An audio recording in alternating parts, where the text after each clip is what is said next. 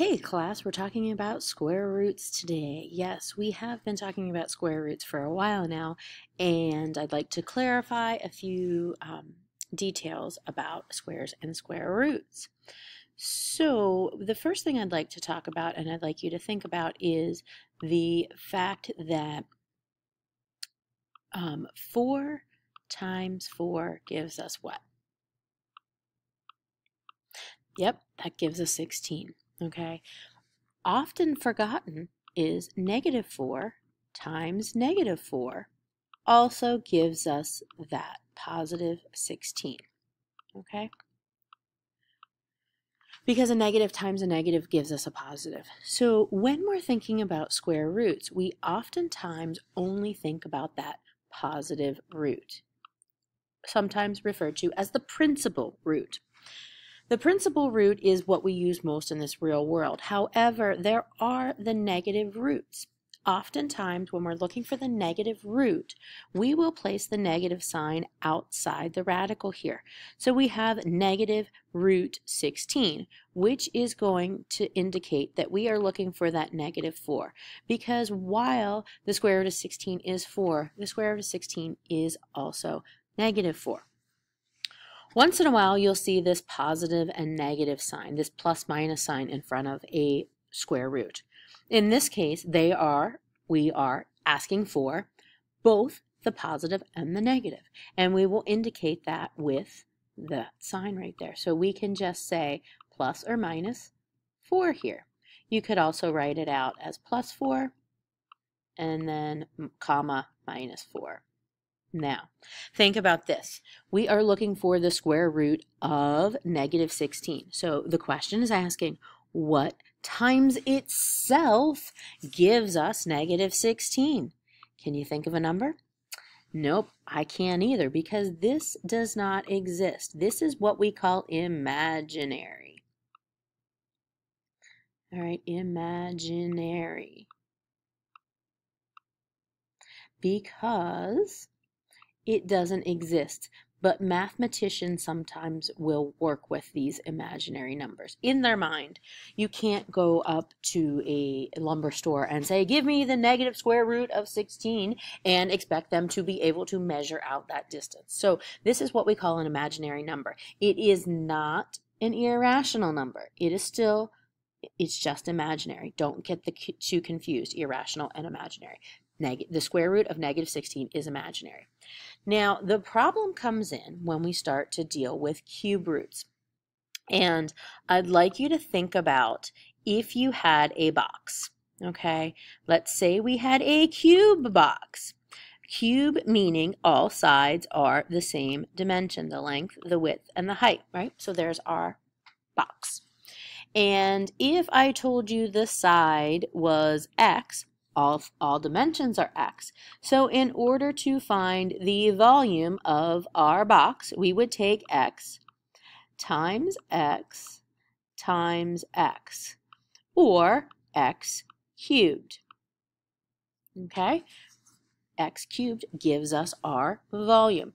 Now, what we're going to do is, if I told you the volume was 8 units cubed, think about what number we would have to multiply by itself in order to get 8 cubic units.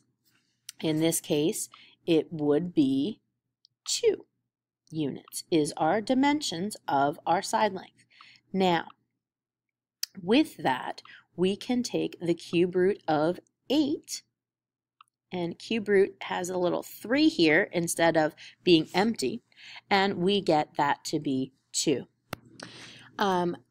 At this point, I would expect you to be able to compute and understand the cube root of several perfect squares, and I will give you a list of those in the near future. So if you grab a calculator, you can check your graphing calculator. There is a button called, it says math. In the 4th position in that math, you will see a cube root symbol. If you press the 4, it will then insert the cube root symbol into your graphing calculator screen, and then you can type in any number, like 27. When you type in 27, the cube root of 27, you should get 3. Okay? Now, if you are looking for the negative cube root, we will often put a negative sign out front here. But why do we have the cube root of a negative 27? And to be honest, this is not imaginary now, unlike square roots. Because if you think about the cube root of negative 27, the cube root of negative 27 is negative 3. Because if you think about negative 3 times negative 3 times negative 3, you get a negative number here. So we can't have negative cube roots, and we don't get anything crazy like that. Okay, so we get the negative cube root, the cube root of negative 27 is negative 3 here. So it is often, if we want the positive or the negative, it is usually indicated inside the radical here, and it's not imaginary. So don't be afraid of that. So the cube root is just what number times itself 3 times gives us that value, just like square roots. Now, the other thing that we have to deal with square roots and cube roots are fractions. Not so scary. Honestly, if you have a fraction and you're looking for the square root of that, you can just take the square root of the numerator and divide it by the square root of the denominator. So in this case, if you had the square root of 9/25, you would get 3/5. Not so bad, right?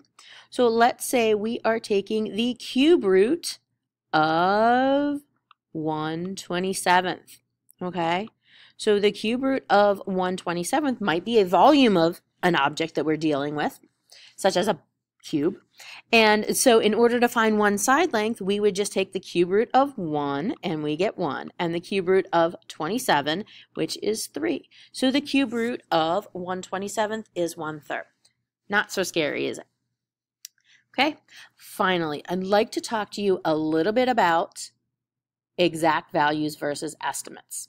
Okay, exact values. If I ask you for the exact value of the square root of 16, you could definitely tell me it's 4. No problem. We know that, right? But what about those irrational numbers? Those numbers like the square root of 17 or the square root of 5.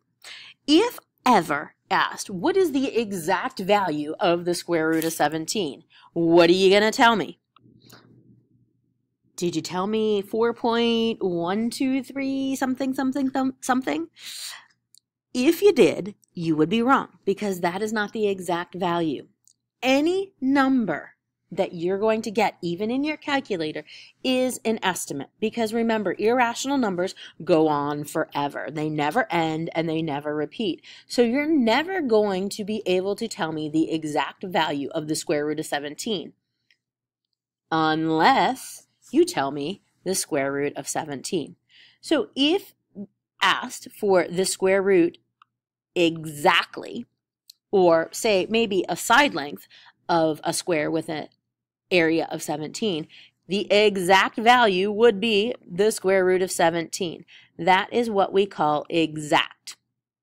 Okay? Anything else that I ask for, I will say estimate, round, and you'll usually have some wiggle room there too.